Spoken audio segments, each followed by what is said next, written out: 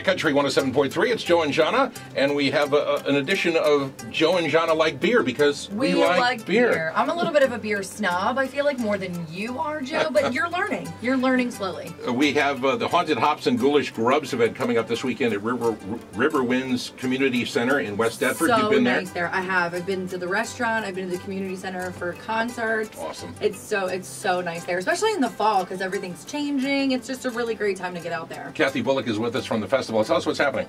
Oh, we're so excited. Year 2 was so amazing last year. We're so excited to have it again. This year it's wonderful New Jersey breweries, right? The highlight of all, 8 great New Jersey breweries, 15 food trucks, awesome, wide variety of food, which is going to be amazing.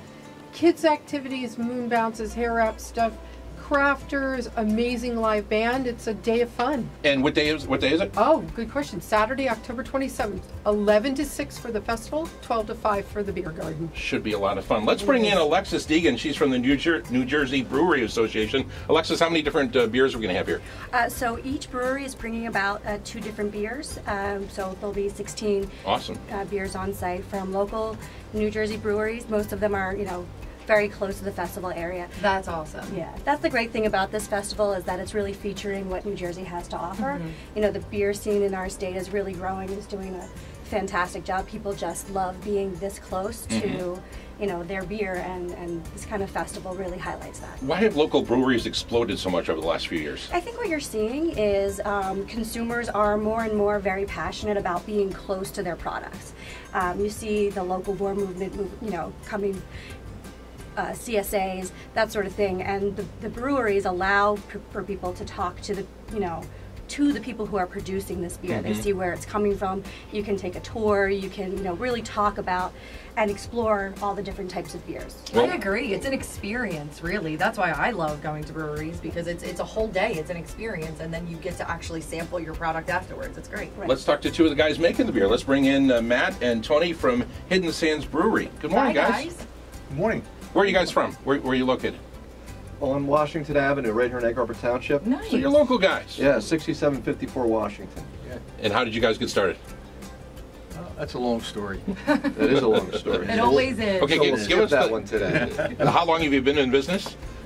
We put 4 years of planning together, and we've had 2 years of construction. We're going to be open a year in January. Oh, awesome. Wow, congratulations. Thank you. That's amazing. Thank you. And what has it been like? More than you imagined? Different than you imagined?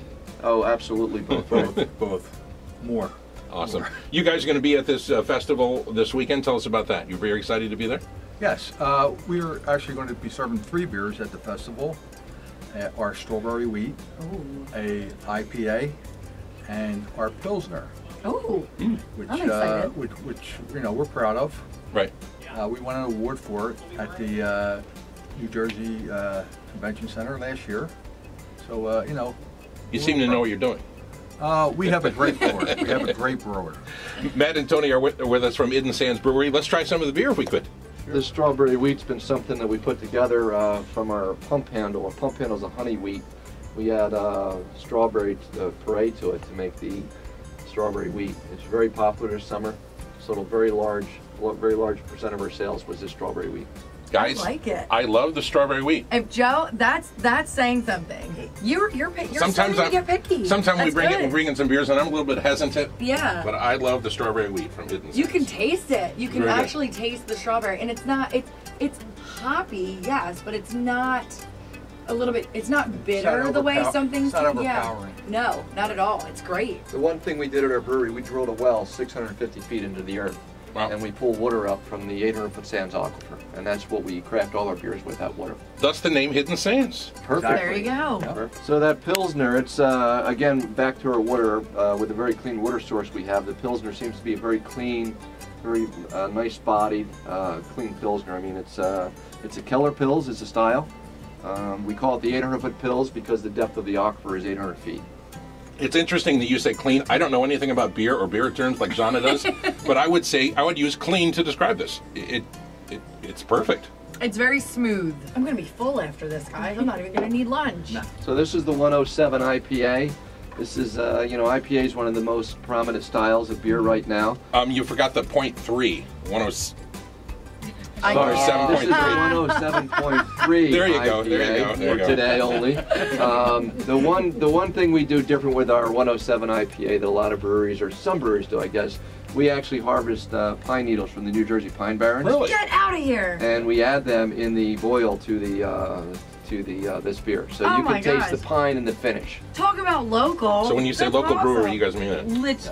In every aspect of the word. Yeah, we do. They harvested the pine needles for the last batch we did. It took them 2 hours to get the needles. So.